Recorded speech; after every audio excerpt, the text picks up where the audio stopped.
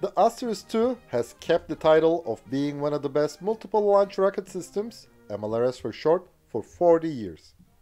It is indeed a splendid achievement for the Brazilian defense industry. This MLRS has proved its combat value in many wars. As the weapon detective, we're now investigating the Astros II, the first modular artillery rocket system.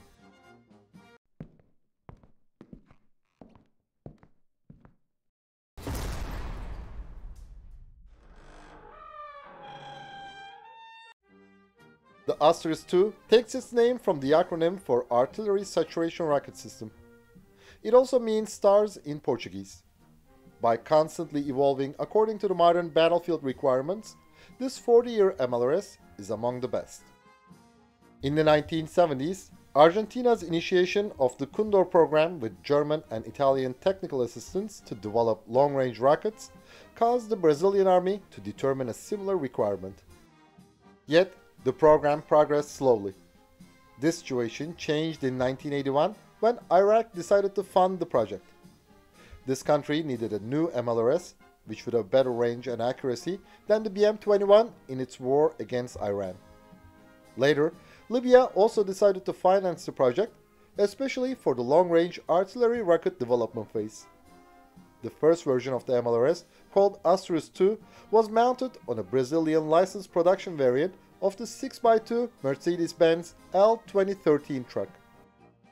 After the first trials, the producer Avibras decided to move on with the Mercedes-Benz 2028 base 6x6 Tectron VBT 2028 all-terrain vehicle to improve mobility. It also armored the cabin to increase survivability.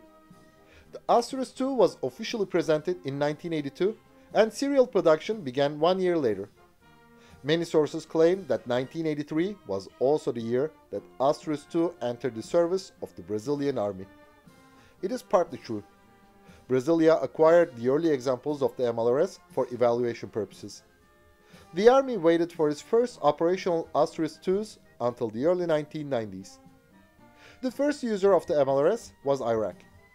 This country also produced Astros II under license. The early variants are based on the 6x6 Tectron VBT 2028 all-terrain vehicle, which offers good cross-country mobility. The cabin is lightly armored, and it can resist only non-armor-piercing small arms rounds, shell splinters coming from at least 100 meters distance, and the explosion of anti-personnel mines. A typical Astros II battery comprises 6 firing units and 6 ammunition resupply vehicles.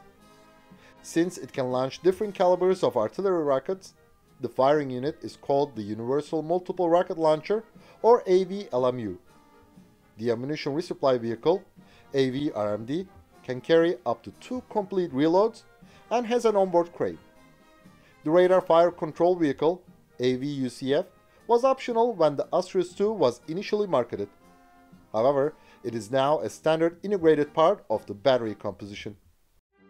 The battery also contains 1 AV-PCC command vehicle, 1 or 2 AV-OFVE field repair workshop vehicles, and 1 AV-MET mobile weather station vehicle.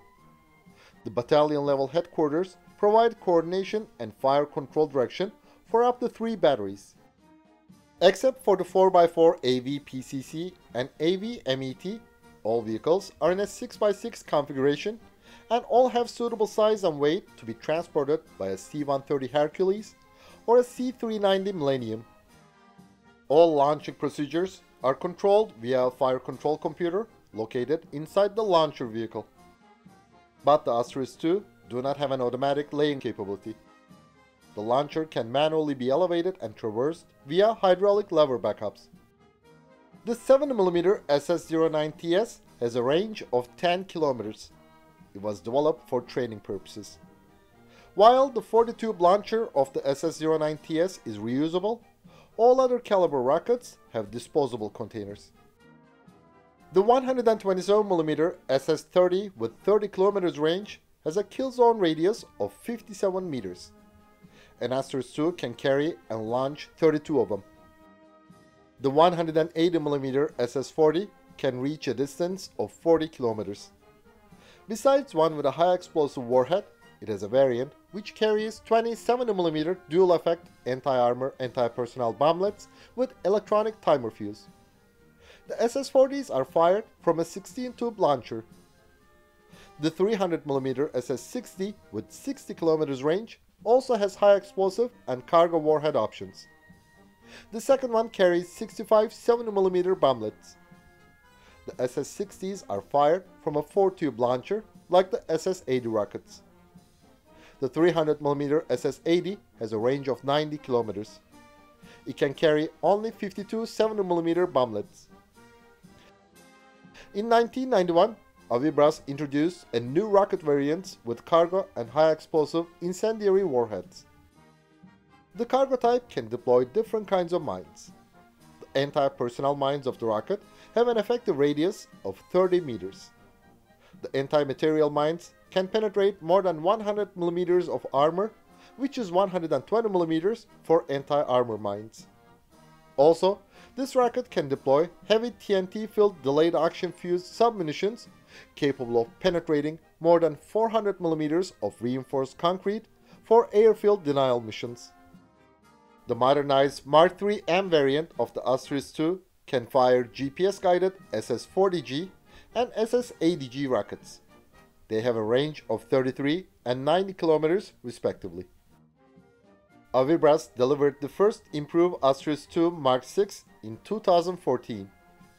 This version, also known as Astros 2020, is based on the 6x6 Tatra T815-79 OR39 truck with the 402 horsepower Tatra T3C 92890 Euro 3 diesel engine, which provides a maximum road speed of 110 km per hour. It has several other basic improvements, including an improved armored cabin, modern digital communications and navigation systems. Also, the Astros 2020 can launch the new guided rockets and missiles which are currently under development. One of them, the SS-150, is a 450mm GPS-guided rocket with a 150 km range. The AVTM-300 cruise missile has a range of 300 km. Avibras is also working on the fiber optics guided FOG MPM multi-purpose missile, which will be effective against tanks, fortifications, and helicopters. Its range is 20 km. The AV-UCF radar fire control vehicle of the Astros 2020 has new advanced radar. Also, the AV-PCC command and AV-MET mobile weather station vehicles in the battalion composition are based on the 4x4 Tatra T815-7A0R59 truck. Due to financial problems, the previous Astros III variant based on 8x8 Mercedes-Benz Actros truck has been suspended since 1999. Brazil is also considering the air defense variant of the Astros II called the AVMM with the CAMM missiles of the MBDA. Angola, Brazil, Indonesia, Iraq, Libya, Malaysia, Qatar, and Saudi Arabia are the current users of the Astros family MLRS. Even though many sources mention Bahrain as a user, we could not find any visual confirmation. The Astros II has a 3-person crew consisting of a commander, operator, and driver. The MLRS has a length of 8 meters, a width of 2.4 meters, and a height of 2.6 meters. Its combat weight is 20,000 kilograms. The 280 horsepower Mercedes OM 422 diesel engine provides a road speed of up to 90 kilometers per hour. Its range is 480 kilometers. The Astros II can negotiate 2.3 meter trenches and can fort to a depth of 1.1 meters. During the Iran-Iraq War, the Iraqi Astros IIs proved their combat value repeatedly. So, in the 1991 Gulf War, the Allied forces prioritized destroying the Iraqi Astros IIs. Also, Saudi Arabia used its Astros IIs against the Iraqi forces. But it was seen that a significant number of submunitions of the Astros II rockets fired by the Saudis failed to explode during the Battle of Hafshi. The Saudi army also used this MLRS in Yemen. Angola successfully deployed its Astros IIs against the UNITA. The MLRS served its own country during anti-smuggling and anti-narcotic operation Agatha 10. Many assume that the modular Astros II is in the same class as the HIMARS. It is true to some degree. To better understand the differences, we should look at the creation of the M270. Until the early 1970s, the USSR was the country that invested in artillery rockets the most. The Soviet Army had two types of MLRS. The first had a relatively short range for frontline duties. The best example of this type, the low-cost BM-21, could send its rockets to a distance to 20 kilometers, which was enough for the counter-battery missions against the short-range NATO artillery of the time. Also, the Grad was a perfect saturation weapon to destroy the enemy's strong points. The second type had a long range.